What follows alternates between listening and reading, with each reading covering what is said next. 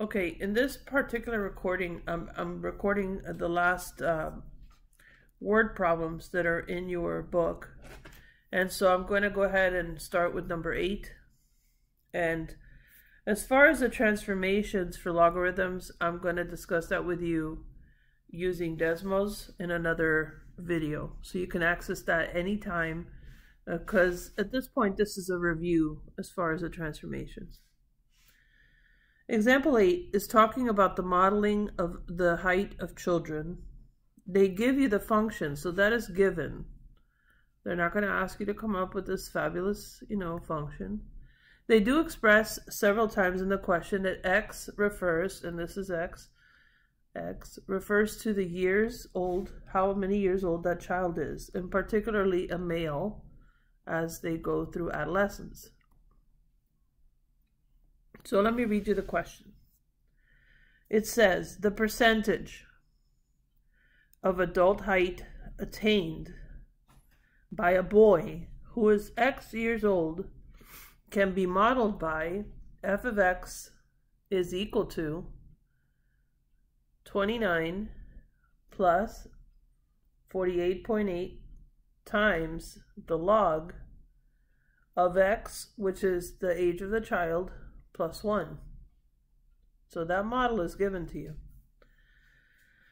The question begins where it says, where x represents the boy's age from 5 to 15, so this is from age 5 to 15 years old. F of x is the percentage of the estimated adult height. So this is how old we expect the child to be. Approximately what percentage of his adult height has a boy attained at the age of 8? So you have to read carefully because they hide the information. So they're telling you that we're looking at f of 8 because that's the child's age. So this is equal to 29 plus 48.8 times the log of 8 plus 1, so basically 9. According to this child should be approximately, they've reached 76% of their height by age 8 if they are a male child. Okay? So that's question number 8. And they will give you the age. They're going to tell you X, so don't fret about that. So like I said, these questions are just plug it in and solve, basically. Let me talk to you about example 9. In example 9, they're talking about earthquake intensity.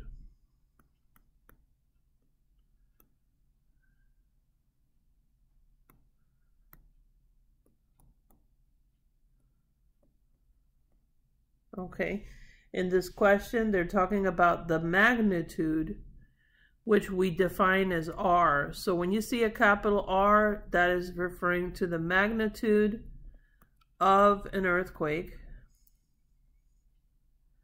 They give you the formula and they tell you that R is equal to the log of the intensity of the earthquake over the initial intensity. Remember I sub 0. Anytime you see I sub 0 or S sub 0, we've done questions relating to this in prior chapters. Anytime the subscript is 0, it's initial, right? So in the question they say, in this particular case, it says, where I sub 0 is the intensity of a barely felt 0 level earthquake. So this is like the initial barely felt, we'll call it the initial phase of the earthquake.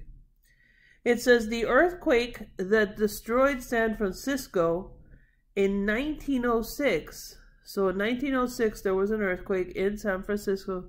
It had an intensity of 10 raised to the 8.3 times as intense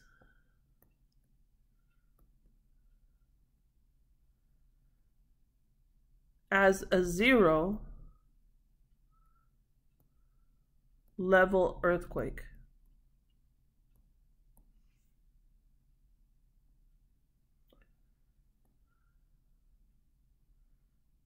Okay, and so given that information, you're going to use that to substitute that into the formula. So go back to your formula, and in this case, we would say R is equal to the log of 10 raised to the 8.3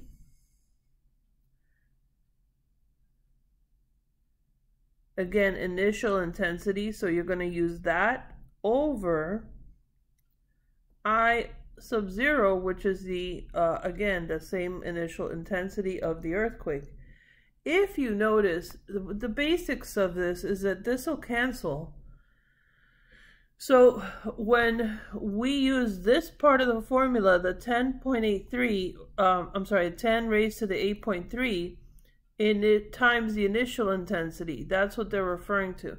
So since this becomes basically initial intensity over initial intensity, you cancel it out.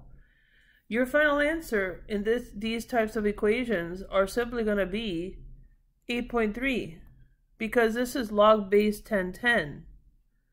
If you recall, these are always, anytime you see logarithm without an actual base, so if you see log, no base, nothing expressed, say they say log base 100 equals, you would assume that there's a 10 here, and we know that this answer would be 2 because 10 squared is 100. So the base 10 is always an assumption once it's there. So that actually cancels out the 10, leaving us just the 8.3. Trust me, you'll have plenty of practice in your homework. I think you're going to be just fine with that question. All right, let's look at question 10. In example 10, the question is basically asking you to find the domain. So that's what the nature of this question is. So finding the domain of natural logarithmic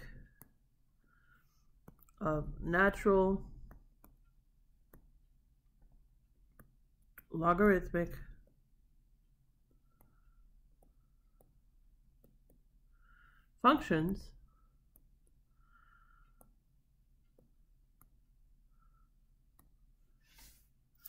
All right, and so they start us with example A.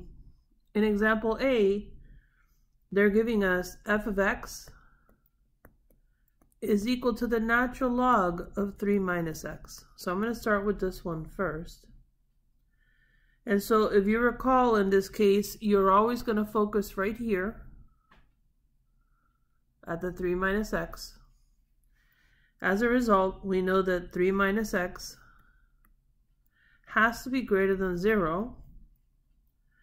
And then in this case, if I solve for the inequality, I will end up with x is less than 3. That means that in terms of a number line, if I have the 3 here, here's negative infinity, here's positive infinity. I don't need positive infinity because x is a number that's sitting somewhere in this general vicinity. And so the result is I will either have in interval notation negative infinity comma 3, or in subset notation I will have x is in the set of values where x is less than 3. Okay, and so if you look at the figure in Desmos, for example, so let me go to Desmos and I'll just use this. I want you to notice that it's actually, in concept, it's very similar to what we did with the logs. So here we go, Desmos. So y equals natural log of, what was it, 3 minus x. Okay, and if you notice, technically, at x equal to positive 3, you will notice in the graph that this goes from positive 3, because x has to be less than positive 3. So everywhere where we're at this vertical asymptote onto this direction, right? So if you notice, it's going to the left, and that's what we would expect. All right, let me do the second example.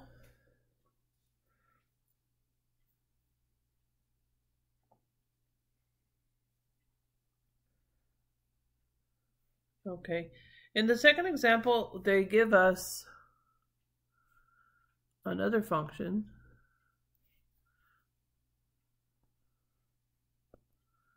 So for part B, they're telling us h of x is equal to the natural log of x minus 3 squared. That's what's different, is that this is squared. So to solve for this, you have to understand that we have x minus 3, this is squared, and this has to be greater than 0. So technically, this is going to be all real numbers because it just simply cannot be 3. So you would say all real numbers except x can never equal 3, because that would make it 0. We cannot have that. And so our subset notation would be x is a value where x is not equal to 3. That's it. That's all you need to add to that. That's subset notation. And in interval notation, again, if you're looking at a number line and here's the number 3, I've got to contend with negative infinity, positive infinity. So in interval notation, this becomes negative infinity, comma 3, union. Sorry, wrong notation. I meant to do a parentheses there. Again, union. Again, 3 not inclusive, comma, positive infinity. All right, and so when you look at the graph of this, this will actually look like, you know, you have a value going like this, or a diagram going like this, and on this side approximating that 3, we're going this way. Remember, because this has to be greater than 0, we're still solving. And if I were to solve for this mathematically, let me show you this. So x minus 3 squared greater than 0, right? So if I take the square root of both sides, square root of this, square root of this, I'm left with x minus 3 is greater than 0, because technically all I'm doing is canceling the power on the root. Square root of 0 is 0, and therefore x has to be greater than 0. But on the other end, we also have values on the opposite side because this is squared. Because it's squared, I have to look at both the positive and a negative. So technically, x is not only, I'm sorry, I did something wrong here. I'm adding the 3. So x has to be greater than 3. My mistake. And then on the contrary, x also has to be less than 3. And it has to have that dual, because remember, square roots are plus and minuses, right? They're plus and minuses of each other. So you have to contend with both the negative and the positive. All right, and look at what it looks like in Desmos, because Desmos gives us a clear drawing. Go back here. So this time we're going to do x minus 3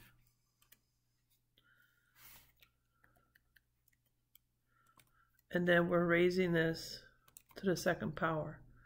This is what our diagram looks like on one hand.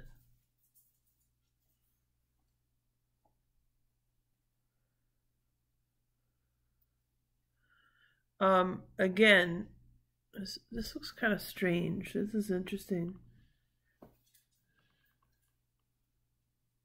Let's see here.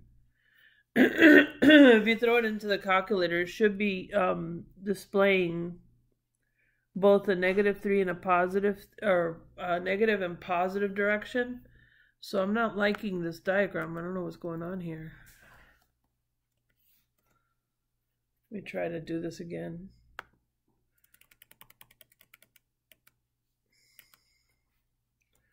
This may not be the best calculator to use for this then.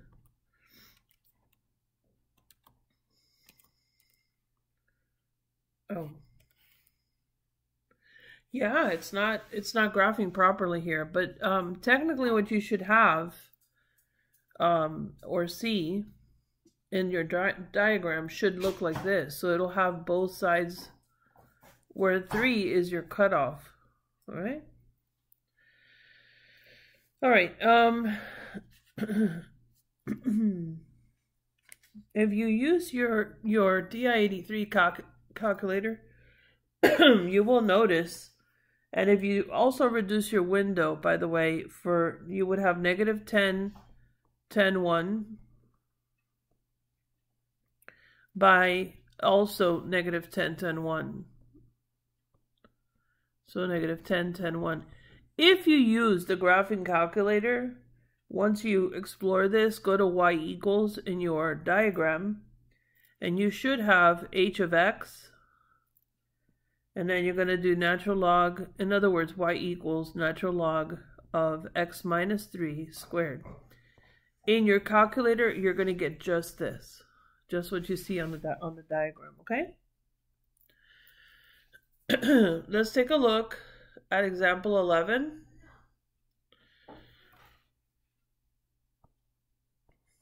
In example 11, we have heat in an enclosed vehicle. So dangerous heat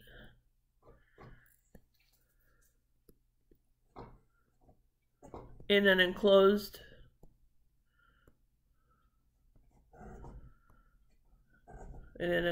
vehicle. This is why they tell you never to leave a pet or a person locked in a vehicle, because for some reason the heat becomes extreme and rises quickly. If you've ever purchased an ice cream cone and walked in from the street and not turned on the car or turned on the air conditioning of any way, you'll notice that ice cream cone will melt quickly. Another example where they're going to give you a formula. They're going to give you in this case 13.4 natural log x minus 11.6. And so in this question in the chapter that you're working in, they're going to ask you, let me see what the actual question is. Trying to look for it. It says, how well does the function model the actual increase shown in minutes, basically? So what you have is basically you've been given a series of charts where you have the temperature in degrees Fahrenheit on the y-axis and the minutes that it takes for this to actually increase in temperature. So the first temperature increase,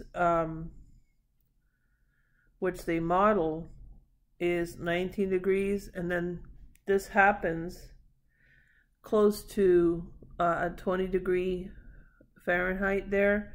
In terms of minutes, this is after 10 minutes. After 20 minutes, there's another temperature increase, and this one is about at 30 degrees Fahrenheit. And so you have a chart basically here modeling 29 degrees in 20 minutes. By 60 minutes,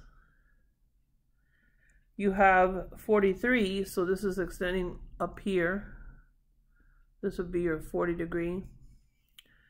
So this is going all the way up, all the way up, all the way up.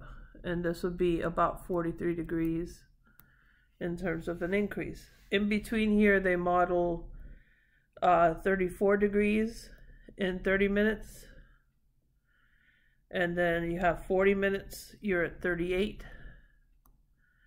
Then they do 41, which is 50 minutes.